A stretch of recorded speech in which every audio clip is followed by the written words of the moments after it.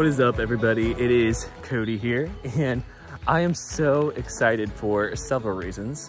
Number one, I just completed the Appalachian Trail a little over a week ago, and I've been home working on my resume, looking for a new job, trying to get my life figured out, and it's been really stressful.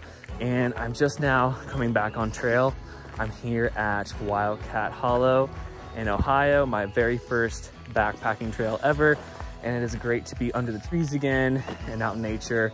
This is definitely my happy place. The second reason I'm happy is this is my first YouTube video I've ever created. I've been thinking a lot at home about how I can stay connected with the trail. And I think that this YouTube channel is gonna help me kind of reminisce on my trail memories, about the things I've learned, and to stay connected with you guys. So I thought my first video could be a post-trail gear video, just about the stuff I took on the Appalachian Trail, if it lasted me or not, which most of it did, which is pretty awesome. And so I have all of the gear I took with me from Springer Mountain, Georgia to Mount Katahdin in Maine, right here with me. And I'm gonna take it on this trail and just use it like I did on the Appalachian Trail. And hopefully that'll give you guys a better understanding of my setup and how it worked for me on my thru hike. So I literally got on trail like 10 minutes ago. Haven't even hiked a mile yet. And I found this beautiful stealth spot along the trail here. It has these towering white pine trees above it. It has a very soft pine needle floor here with a little fire ring, some logs to sit on. So I'm gonna call this home for today. So one of the first things I always did when I got to camp was set up my tent. I have the Zpacks Duplex Tent, and I always stored it in the mesh front of my pack here. I would then grab my tent stakes out of the front compartment of my pack, as well as my trekking poles, which served as stabilization during the day and tent poles at night. So I stored my tent in this stuff sack that I got from Outdoor Research. I originally started the trail with the stuff sack that Zpacks provided with the tent, but it was so thin that it wore down and got several holes. So I got something more tough and durable for my tent, and I felt a lot better storing it in here. So let's set this bad boy up.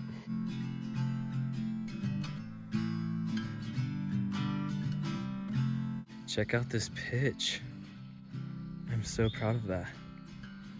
So now that I have my duplex set up, I would normally reach down into my pack and grab my Thermarest Neoair Xlite sleeping pad and blow it up if I had some wind left in me after the full day of hiking.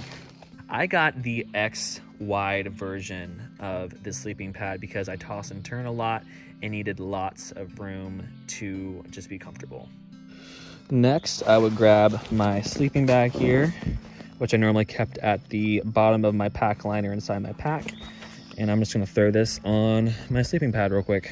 Now, I always kept my sleeping bag in this Zpacks stuff sack. It just gave it extra protection from rain and moisture. For my sleeping bag, I got the Kelty Mummy treated down bag. I got it because number one, it was affordable. Number two, the down was treated, which made me feel a lot better about crawling into it slightly damp at the end of the day.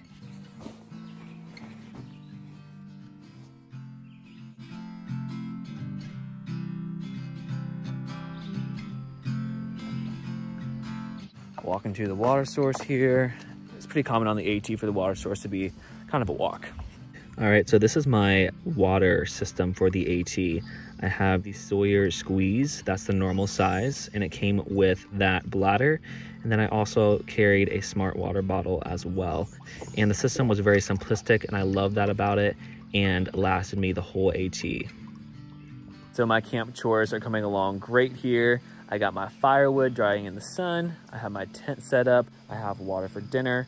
And I kind of want to slip into some comfortable clothes. But before I do that, I want to show you guys my hiking clothes that I used on the AT. So when shopping for hiking clothes, I always wanted to make sure that they were breathable, that they were moisture wicking, and lightweight. So let's get started with my t-shirt here.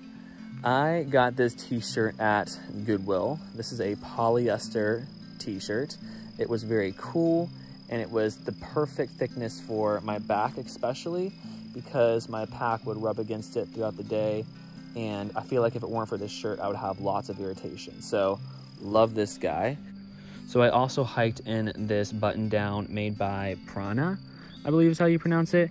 And I got this shirt about halfway through the trip because I wanted more ventilation for the hot and humid climates. I also had a bandana, which I wore a lot, as well as another bandana on my pack for sweat and sometimes snot. For my shorts, I wore these Bayleaf running shorts on top. I love these guys because they were polyester, they were quick drying, they basically weigh nothing, and they also had a built-in underwear piece, which was fantastic for town. Underneath these guys, I wore these Silk World tights that I got on Amazon, and these were amazing because number one, they had this little pocket piece, which I store my phone in, my wallet in, all that kind of stuff. And then two, they were very cool and close to my skin, and because of that, they prevented chafing. I didn't chafe nearly as much as I thought I would on the Appalachian Trail because of these guys. Now, I did go through 3 pairs of these on the AT, but they weren't that expensive at all and were totally worth the investment. All right, so I just split all of that firewood, and my feet are kind of sick of being in my trail runners, so I'm about to pull my camp shoes out of the front part of my bag here. And I loved these camp shoes that I picked out for the AT. These are made by a company called Emoji, I believe. And they are actually lighter than Crocs. And they're cheaper too. These were only like 20 bucks. So I use these in town. I use these while I was at camp. And I also used them to ford rivers. And these things held up like champs. I loved them. All right, we're gonna check out the shoe and sock situation here. And as you can see, there's a lot going on, but I'm gonna break it down for you guys. Starting with the shoes. So these are the Lone Peak Ultra Trail Runners. These are 5.0s. I ended the trail in these, but I also had another 3 pairs of 4.5s that I hiked with the rest of the trail, and both shoes did phenomenal. I didn't really notice a difference between either one. They were fantastic. So we'll take those off real quick. Underneath my trail runners, I have these darn tough socks. These are wool and they were moisture wicking and amazing. I had 2 pairs, one for hiking and one for sleeping. Take these dudes off, and then underneath these guys are my Injinji liners. And I actually didn't start the trail with these.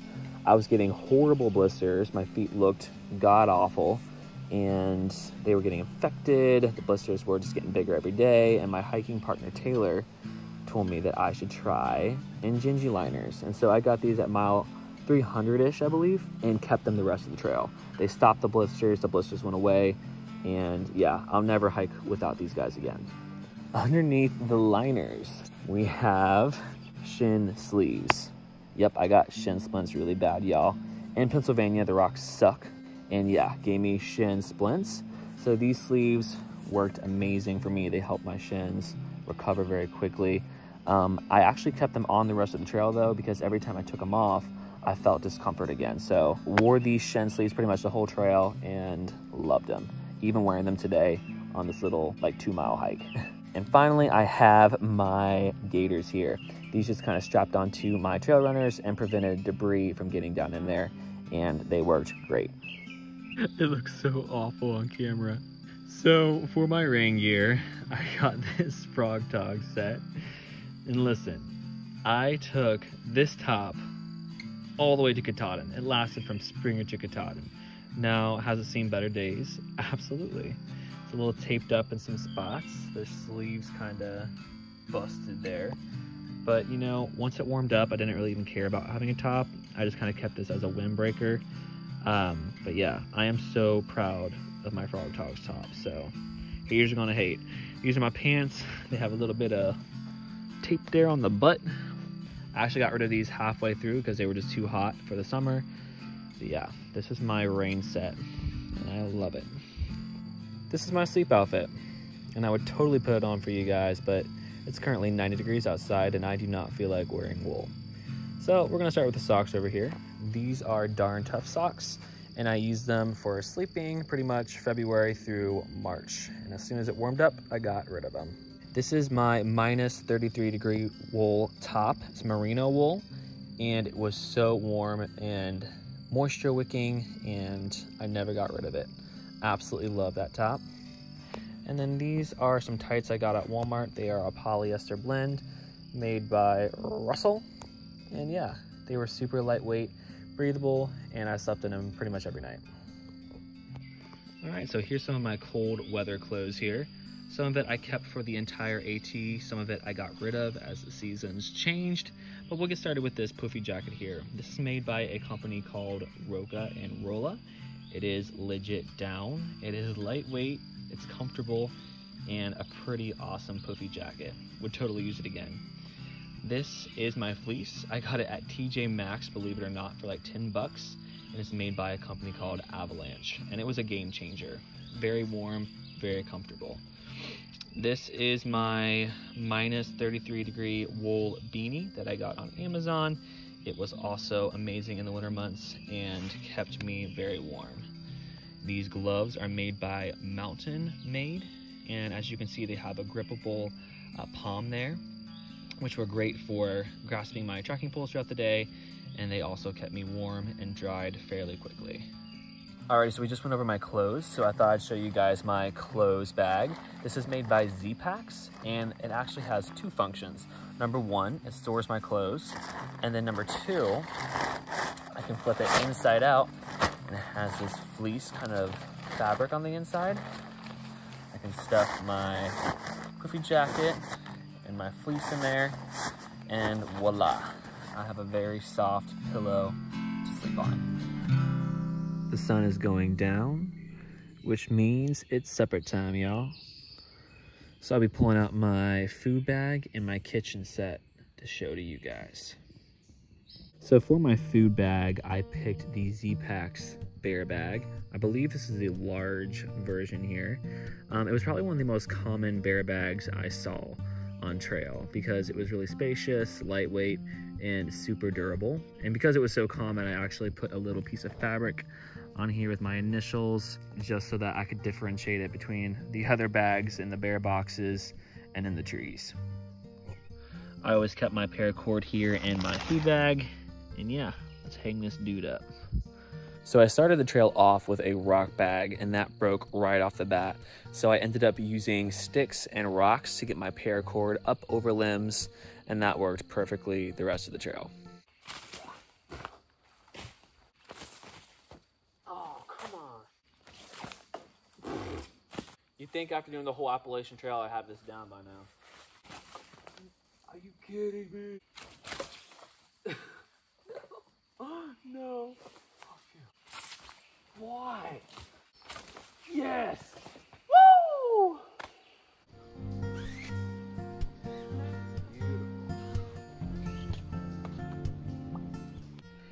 All right, we are going to check out the kitchen situation here. So I kept all of these tiny pieces of gear in this dry bag. And I got this dry bag on Amazon, and it just kept everything super organized. I always kept my fuel canister in the dry bag with everything else. This is my BRS titanium stove that I got on Amazon. It only weighs 1 ounce, and it held up great on the AT. This is my spork. It's a Snowpeak spork. It's titanium as well. It was $10 on Amazon. I could have used a longer handle, but I adjusted to this one, and it worked out just fine. So I also have this Toaks titanium 375 milliliter mug, and I got it because I believe my coffee deserves its own cup, and I have no regrets there.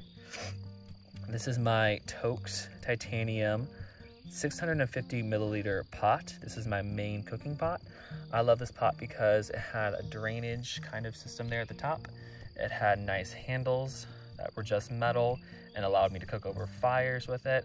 And it was just lightweight and fit everything perfectly. This is my cozy. It's definitely seen better days for sure. I made it out of reflectix material that I got at Home Depot and had to repair it a few times with this duct tape, but it did help me save on fuel costs and weighed basically nothing.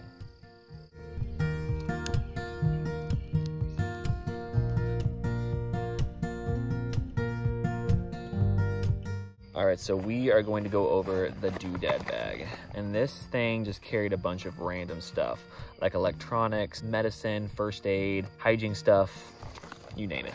So I got this bag on Amazon. It's just a little sil nylon dry sack, and I stored everything in here. We have our first item here, a fire kit. Cotton balls dipped in Vaseline made fantastic lightweight fire starters. So for electronics here, I have the Anker Power Core Slim 10,000. This thing was great. I got about 3-ish charges out of it, and it charged up really quickly when I was in town. It was lightweight-ish, and yeah, it was a great power bank, and I used it all the time. With the power bank came a cord. Obviously took that to charge it with. I took a cord for my phone. This came with the phone. It's just an iPhone cord. I have a double wall charger that I got on Amazon, and this was super helpful when the outlets were busy in hostels and other hiker-friendly areas. I have the Black Diamond Spot headlamp, and this thing did require batteries, and the batteries died more often than I thought they would. But when the batteries were fresh, it was very bright and a great headlamp. I would totally use it again. All right. Moving on to, let's move on to medicine, first aid-y kind of stuff. We got Tylenol. I use this more often than what I thought I would. I got lots of, I think, kind of stress-related headaches, pollen-related headaches, but yeah, bring Tylenol. I also have some anti-diarrheal medication, and I did use this stuff. I'm not gonna tell the story because it's kind of grotesque, but yeah, make sure you bring some diarrheal anti-medication. We have a plethora of Band-Aids, and when I first got blisters, I use these all the time to cover up those blisters. I also brought alcohol swabs. I use these to clean my blisters with. Yep, those came in very handy. All right, let's move on to kind of like hygiene and self-care stuff. I have lip balm or chapstick. It's called chapstick. I have these fingernail trimmers, and I have these tweezers, and I used all of these things pretty much weekly on the AT. Toothbrush and toothpaste. It was so cute. My younger brother, when I got home from the AT, asked me if I even brushed my teeth at all on the Appalachian Trail, and I was like, yes, I did. I got some backup stuff here. I have these little O-rings, I guess you can call them, and they come with the Sawyer squeeze. I've lost these before on trips, and if you lose one of these, your Sawyer will not work normally. And so I brought plenty of extras. I brought some extra lids here. This is a Sawyer lid. This is a smart water bottle lid. And I just brought these just in case I lost the ones I already had. I have a little repair kit here. I have some floss. I have some tape. I have some patches for my sleeping pad. And yeah, I never used this. I'm glad I didn't use it, but yeah, brought it just in case. And then I have some Zpacks tape that I bought for my tent behind me just in case it got a hole. And yeah, I'm pretty sure that's it for the doodad bag. All right, now that I have camp set up and all the internal items are out of my pack, I thought I would show you my pack. So this is the Hyperlite Mountain Gear 3400 Windrider, and it was probably my favorite piece of gear on the entire AT. I love this pack because it is so simple. What's the little bee there? That was so cute. I love this pack because it was so simplistic. It had a very large front mesh pocket where I stored my tent and my shoes in. I had my rain gear on the other side. I stored my Sawyer squeeze and my sit pad on the other. And I had a plethora of things in my hip belt pockets and on my straps, as you can see. And it rode so well. It was always comfortable. It has a very large, simplistic internal compartment here. It kind of unrolls, as you can see, like that. And I always had plenty of room. This pack was honestly almost a little bit too big for me. It's a 55 liter, but I love this thing. So this pack is made out of Dyneema, which means it is waterproof and does not require a rain cover. So it did every now and then soak through a little bit. I think all Dyneema does. I never had like my sleeping bag get super wet or anything like that. It was normally just like moisture down at the bottom. So I always kept my TP and my hand sanitizer in my left hip belt pocket. And yeah, it was always very accessible and close by just in case I had an emergency. All right, and since I just dug into the left hip belt pocket, I thought I would also dig into the right one and also show you guys some random stuff on the outside of my pack. So it looks like I have a cork massage ball made by Rawology, and this thing saved my foot so many times. I use this for not only my feet, but for other leg muscles and even back muscles, and it was incredible. I have some Ben's bug spray. I got this in Maine. I'll probably keep this little bottle for forever. And got some Body Glide, and I didn't use it that often, but there were some extreme days where I needed it really bad, and it came in very handy. Gold Bond or baby powder, let me tell you, I use that stuff every single day. Essential. And then sunscreen, take it with you. You're definitely gonna get sunburned a little bit. So as you can see, there's a bunch of stuff on my straps here. I already showed you guys my bandana that I use for sweat and snot. And I also had an REI phone case here at the front. And it actually ended up being too small for my phone. So instead, I stored my wallet, which is a Granite Gear wallet, and my sunglasses, which were very easily accessible, and I could pull them out whenever I needed them. So on my left side, I kept a small bottle here. This is a Gatorade bottle in this case. I actually found this case for like 10 bucks on Amazon. And when I was hiking throughout the day, I didn't have to reach back into my pack and grab my bigger water bottle, and it was also very easily accessible. Just pull it out and boom, water. It is now officially nighttime. And I am going to bed. I'll see you all in the morning.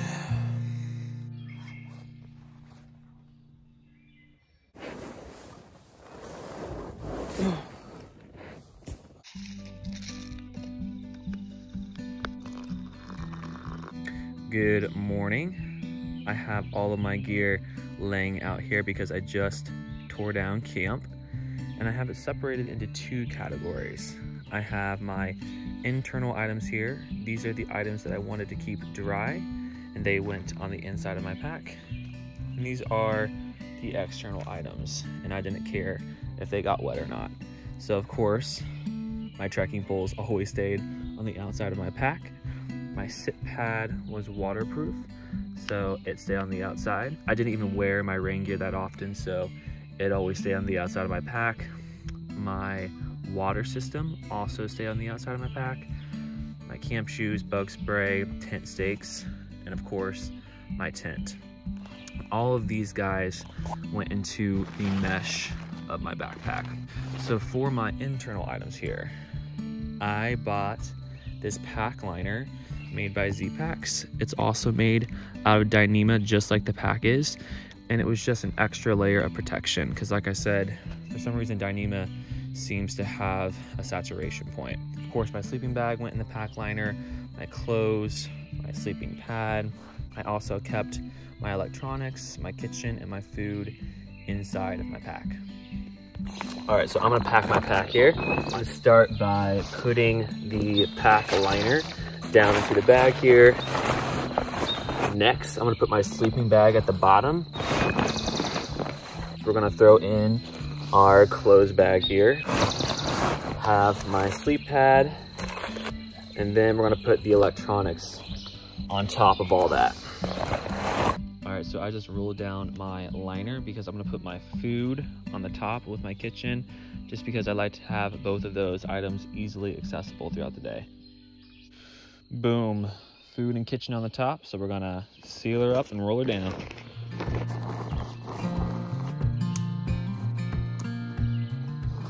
All right, now I'm gonna put my tent and my camp shoes in the front mesh compartment here. So I actually sat on my tent to compress it a little bit and make it smaller so it would fit better.